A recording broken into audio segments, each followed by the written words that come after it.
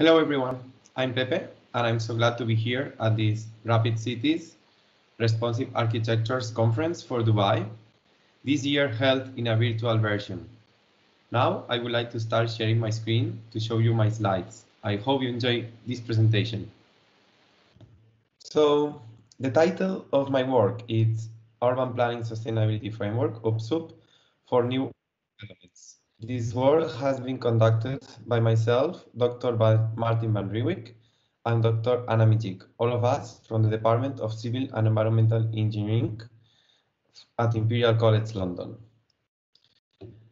First, I would like to talk about the outline that we're going to follow in today's presentation. So I would like to start with some introduction and background of the work. Secondly, we'll show what's this urban planning sustainability framework and its different parts. Third, I will explain what's the Camellia Research Project and our main case study, TENSMIT. Fourth, we'll see some urban design scenarios and the results that we got. And at the end, I also talk about some conclusions and the future stages. Talking about the background and motivation of this work, there are two main challenges nowadays around every city in this world. One of them is climate change, or even climate crisis, and the second is population growth. These are threatening the water security in our urban environment, and that means that we need to develop some sustainable urban developments. In the UK, this is particularly critical in London. In there, we find two main barriers to develop this sustainable urban development. The first one is the difficulty in understanding the urban system complexity. But on the other hand, we also found that there is a lack of stakeholder involvement. A new common conceptual framework that combines first the planning system and operation in the UK, second the sustainable urban design solutions, and third an integrated evaluation toolkit is being proposed. Before, what are the challenges of these urban interactions? As we can see here in figure 1, we can see that urban infrastructure systems, which generally are composed by land, water, services, infrastructure, or housing, are part of a very complex process, and to be managed efficiently, we need to rethink it from a systems perspective. One of the methods to analyze the sustainability level are urban ecosystem services, which inform the urban infrastructure design and operation. But how is this translated into this urban planning sustainability framework, what we call UPSUF? So, as I already introduced in my previous slide, UPSUF is composed by three main clusters. The first one is the planning system process, the one here in gray. The second is the design solutions in green. And third, we have the integrated evaluation toolkit. All of them follow the actions happening at governance and decision-making level. It's a kind of an iterative process that links design solutions with an evolving evaluation toolkit. So very briefly, these design solutions are what compose blue-green urban design, which is blue-green infrastructure, sustainable urban form, sustainable construction, and ecological patterns. These move from an existing pre-development baseline to a new urban development. But once we have the design for this new urban development, we need to evaluate it in order to know if this is sustainable or not. To evaluate this, we have a selection of tools that evaluate the urban ecosystem services and urban natural capital. But on the other hand, they also provide a blue-green infrastructure monetary prediction, and we can even add some systems thinking and population models. These, combined with approved certification as BREEAM, LEED, CASB, or Passive House, can even include these sustainability criteria. Another innovation seen inside this framework is that all these solutions and the metrics are represented especially in a GIS tool. So once we have these results from this integrated evaluation toolkit, we need to ask ourselves, Is this considered a sustainable development? In case it is, then this is the end of the process. But if it's not, then we need to change the design of the development, come back to the design solutions, and get a new urban development. And here is where this iterative process will be conducted until the answer is yes. Just very briefly, to see in more detail what are the different parts of this framework, we can see here how the UK planning system works generally. So there are a series of urban stakeholders, mainly divided in private and public sector, and also in decision makers and statutory consultees. Being one of the main figures, developers and urban planners in one side, which design the urban development project, and then who are the ones who submit their urban development project for planning application once the cost and viability are assessed. At this stage are the local planning authorities or residents who need to decide if they want to grant this planning permission for this urban development project or not, based on the local plans and neighborhood plans. So as you can see, this also follows a kind of an iterative process similar to our framework. On the other hand, we can see here in table 1 what will be an example of these blue-green urban design solutions, the cluster in green. And these are divided between sustainable design solutions and what will be more traditional kind of solutions. So just to give you an example, street trees will be a sustainable solution, while a traditional solution will be sterile corridors with hard and not permeable roads and pavements. So the idea is to have a good balance between these two types of solutions, both in the blue-green infrastructure, urban form, and construction. Then, depending on the solution selected, we'll get a different number of urban ecosystem services. Following this argument, one of the novel parts of this framework is what will happen if we combine sustainable solutions coming from buildings, which are sustainable urban form and sustainable construction, with the ones more about public infrastructure. We will be blue-green infrastructure, which is what's around these buildings. And we realize that if we combine this type of solutions, a larger number of urban ecosystem services are provided. So just to give you an example, if we combine blue and green roofs with building dimensions, surface properties, and so on, we get 6 urban ecosystem services. While if these were studied just by their own, this number will be lower. And what are these urban ecosystem services that we study in our evaluation toolkit? So based on literature, we took 2 important sources. One is Killer et al. 2019, and the other one is Bozovic et al. 2017. And we put the 10 main urban ecosystem services for our framework.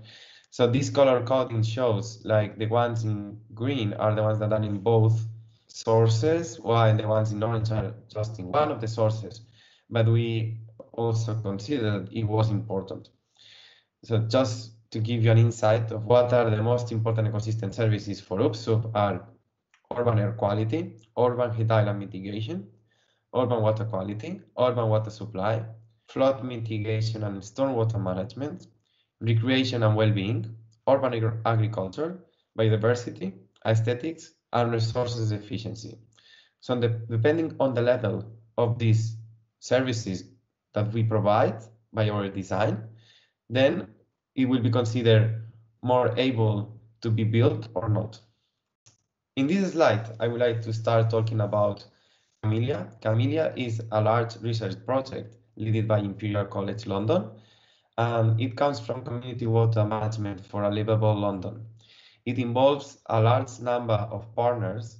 Among them, we have UCL, University of Oxford, BGS, also other kind of industry as Thames Water, or also institutional organizations as Enfield Council or Environment Agency, Peabody, and so on. And the key point from Camellia is to have citizens at the core of our design and studies.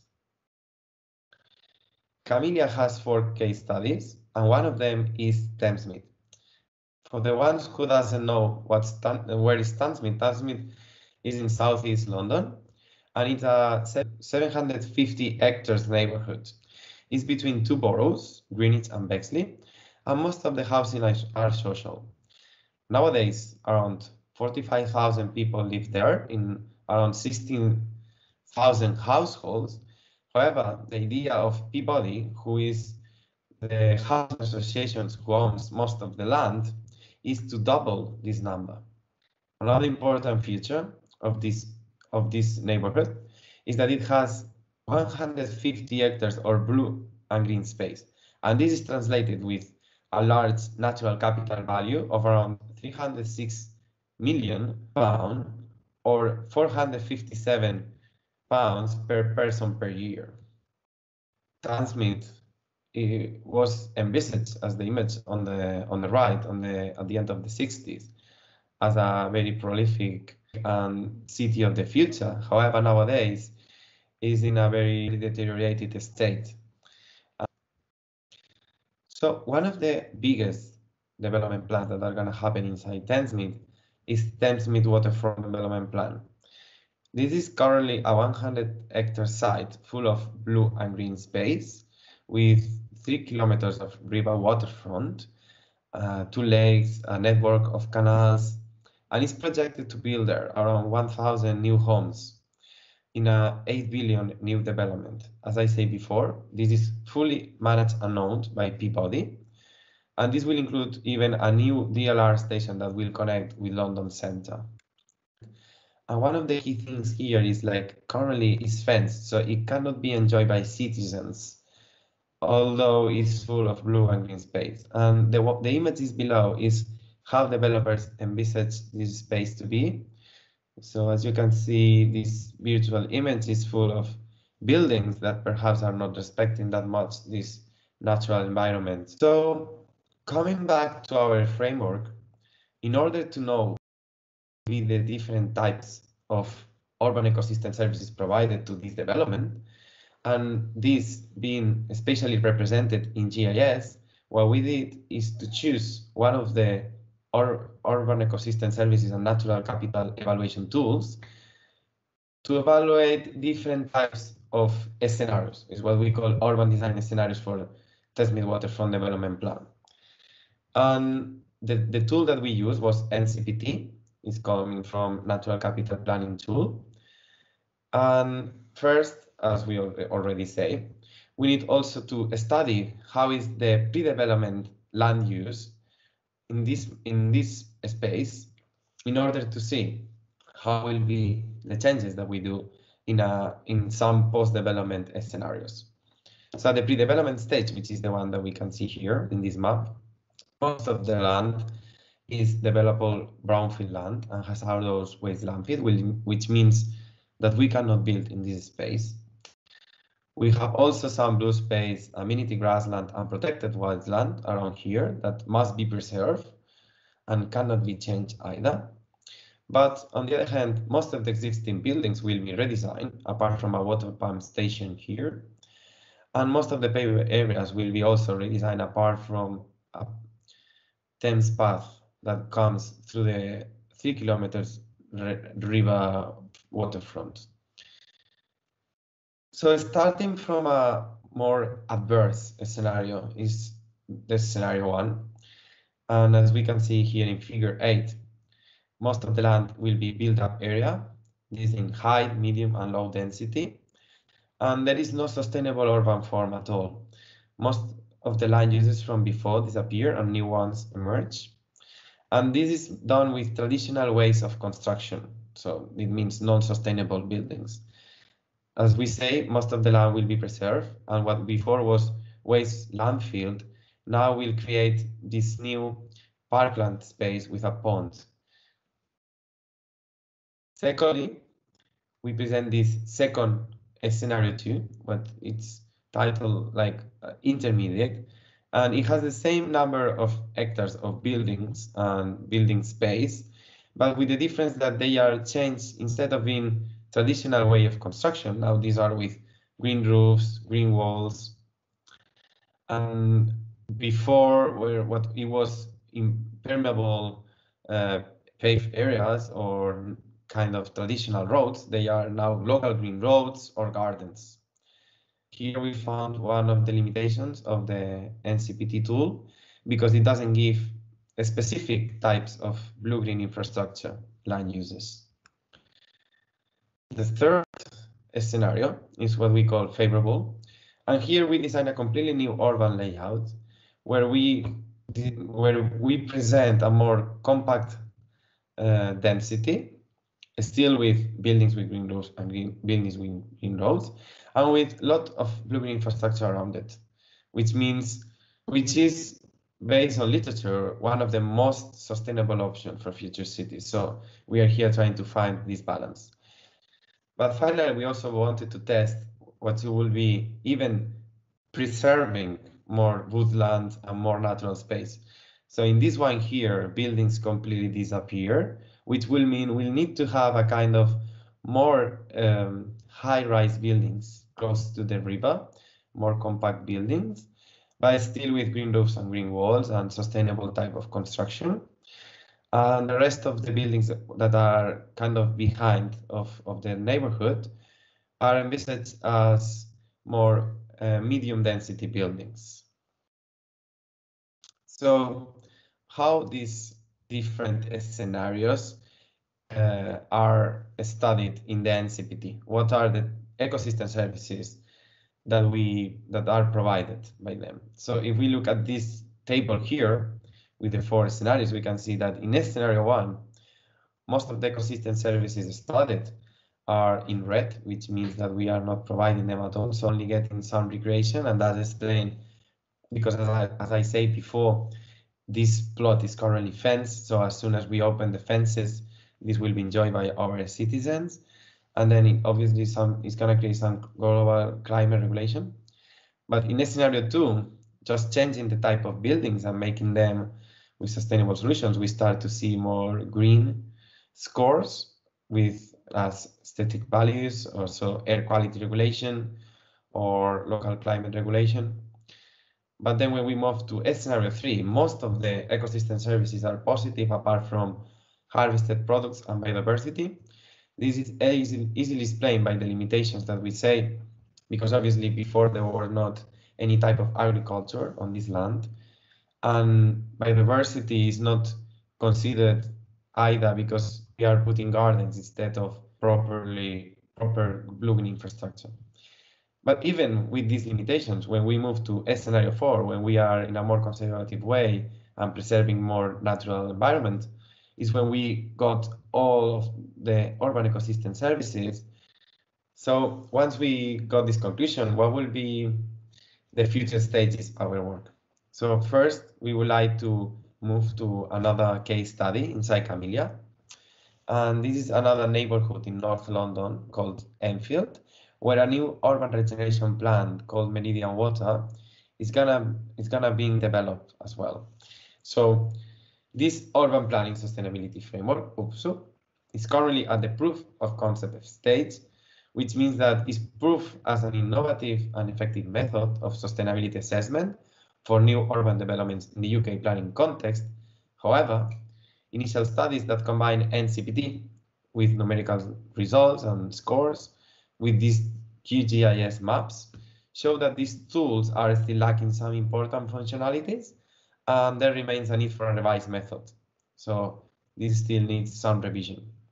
On the other hand, it's also proof that urban natural capital and urban ecosystem services assessment is very crucial to analyze the impacts of these new urban developments on the environment, especially at the early stages of the design. So some of the steps that we would like to develop are first, develop the concept of water neutral urban development within a new scientific model called city plan. And this will link with one existing model also developed in our team called CityWatt. On the other hand, we would like to also add a more dynamic evaluation of the development, plus some cost-benefit analysis of the design solution.